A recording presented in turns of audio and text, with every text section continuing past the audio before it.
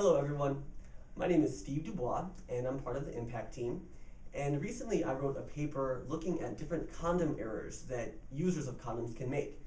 We realized that people might be using condoms just like we tell them to, but they're actually not using them correctly. So what we wanted to look at was what are the most common condom errors made and how can you use a condom correctly. So I'd like to show you today how you can use a condom, not just use a condom, but use it correctly, hoping that you can use these tips next time you use a condom. So we have our nice penis model here. Thanks for being here today.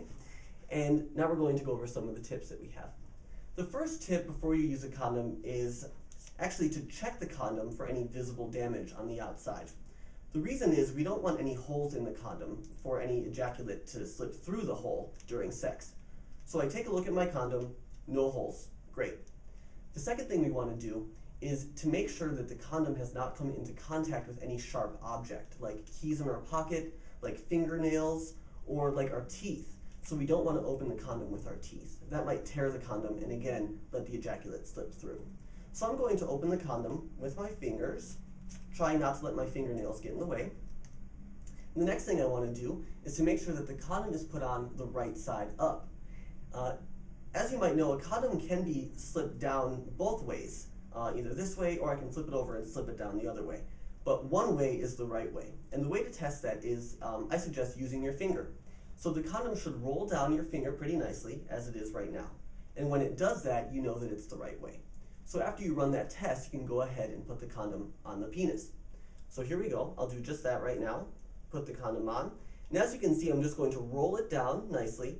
And if it doesn't roll down nicely for you, it probably means, again, it's on the wrong way. So just go ahead and get rid of that condom and have a new one to start. So I roll the condom down, and I want to point out two more tips now. One is I'm actually leaving space at the end of the condom here, and that's because eventually there will be some ejaculate in the condom. And so we want to make sure that there's space there for that and it's not too tight around the head of the penis.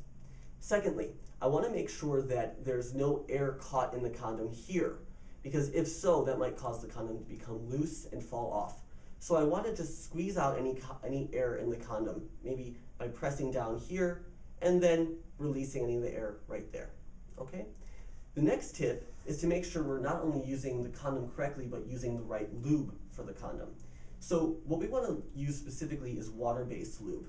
And here I have a lube packet, and it actually says water-based lubricant. So look for that on the lube packet. Anything that is oil-based, we want to not use. So anything in the kitchen like Crisco or vegetable oil, any sort of lotion that actually is oil-based and the oil erodes the condom. So we think that it's good because it's helping to provide lubricant, but it's actually breaking the condom down. And we want to make sure the condom stays intact, so we use water-based lubricant. The last step is to make sure that we use the condom from start to finish. So we're not putting it on late after we've started to have sex, or we're not taking it off early before sex is over. A condom only works properly when you use it correctly, and that means using it from start to finish. So hopefully you've learned a little bit today, and you can use these tips the next time you use a condom, so that you're not just using the condom, but you're using it correctly. Good luck and have fun.